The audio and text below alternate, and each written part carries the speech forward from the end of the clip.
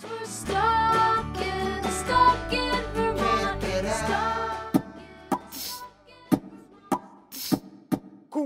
Welcome to Stuck in Vermont, brought to you by 7 Days and sponsored by Hotel Vermont and New England Federal Credit Union. My name's Ava Solberger. We are here at the Fletcher Free Library in Burlington, and this is the interactive cave room. And you can choose to draw along this whole wall. This is a Smithsonian traveling exhibit exploring human origins. What does it mean to be human? And we're tagging along with a group of second graders from Edmunds Elementary School. How are we humans? It's traveling from 19 different cities around the country. It originates out of the National Museum of Natural History. One of the components that we knew we would include had to do with school tours and educating youth in the community. What do you guys think makes us human? Having legs? But all animals have legs, don't they? Yeah. I think what makes us human is we don't have like fur. We can talk. We can talk. We talk in a certain language. It means to be a good person. The explorations of our connectivity are really important, especially in this day and age. They're exploring science and history and factual information. We think it'll be really cool that your drawings are right next to all of these ancient-looking handprints. So today we had elementary school students in this space. We read them a story, we talk to them about things that they may have observed in the exhibit or questions that they maybe came into the exhibit with. It's a woolly mammoth! But look, the tail, the tusks. Do you know what tusks are? Yeah. What are tusks? So we wanted to really engage kiddos and have them kind of explore and as much as possible experience the ambiance of the cave and what it might be like to leave a mark themselves. It makes me feel like if I was an artist. A boy made the first painting out of a stick in the fire, like charcoal. And so they're using what to light the cave wall, do you think? Fire. They're using fire. The exhibit has a number of different themes that the Smithsonian would like to get across. One is just that there are advances in our understanding of human origins on a yearly basis almost. And getting that information out across the United States is something that the Smithsonian is hoping to do through this exhibit. Also to look back on ourselves, that we are the single living species out of many that came before us, and what made us successful. What makes you human? Do you see the shadows? So those shadows represent footprints. So we have a great feature that most animals don't. We can walk upright. Walking makes us human because we can see each other and don't just... Like a frog. Yeah, like a frog. Yeah, that's not human. Does anyone know how chimpanzees walk? Do they walk just like us, or maybe a little bit more like this? Yes! Yeah, right? The Smithsonian's really about engaging people in conversation.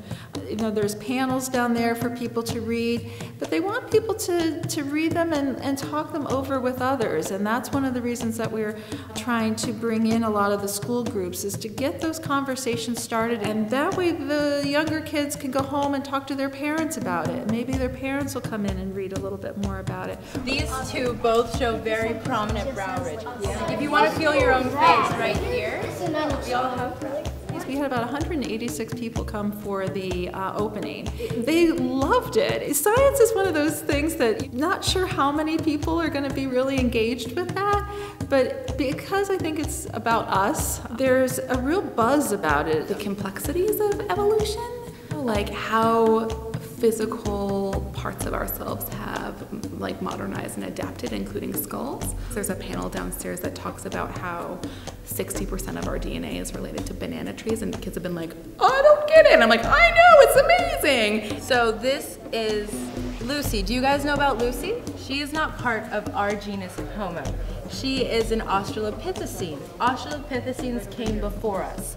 Now, if you'll notice, what are certain features on her that we don't have? One thing that she had was very long, small fingers. A modern ape will reach into a log or a crevice and pull out a bug or an insect. Like, she could do that. Her hands were small and thin. Notice her arms are very long, much more like an ape than a human. She has very high shoulder pads. Like, if you can feel your own, like, it would be like this rather than like this. She has a pelvis that is more human-like than chimpanzee. This is how we were able to tell that this long ago she was able to walk upright and do so comfortably. What makes us humans? Making your own food and paying for a house. Tools makes us more humans because we get to build houses to live and love each other. I think much of what makes us human is emotional awareness, intentional thought. So having a sense of kindness towards others, to be able to cooperate with one another. Having eyebrows, lips, having bones, walk on two legs and be alive. To be playful, having mustaches. Nice answer. To be yourself. Be nice. Crying. To live. To be a nice person. It means to act and live. To be alive. Don't die. Also, it's really kind of the root of the explorations of community, right? And so that's part of wanting them to leave this mark in the cave too, is to know that they have value and their story needs to be heard. I draw the giant, I don't remember his name, in Odysseus, because it's from the Odyssey, and his dad was the god of the ocean. The importance of art too, and how that has acted as this historical and kind of everlasting piece of how we communicate who we are as individuals. Because they want to learn about each other. We need to communicate and love. Now if you guys want, you can write down what you guys think it means to be human. Oh, that's how it tends to go these days. Oh, that's how it tends to go.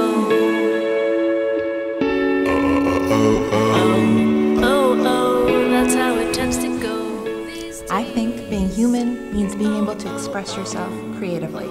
You can experience this exhibit here at the Fletcher Free Library through March 17th, and we will get stuck in Vermont with you again real soon. Follow us on YouTube, Facebook, Twitter, Instagram, and sign up for our weekly email alerts. Oh, Maya, is that your name? Yeah. I know that. Me. Reading books is like if there was a story and you want to hear about it, and it might be real or it might be not, and it interests you. I'm a PD! I like that answer. We got an answer dance going on.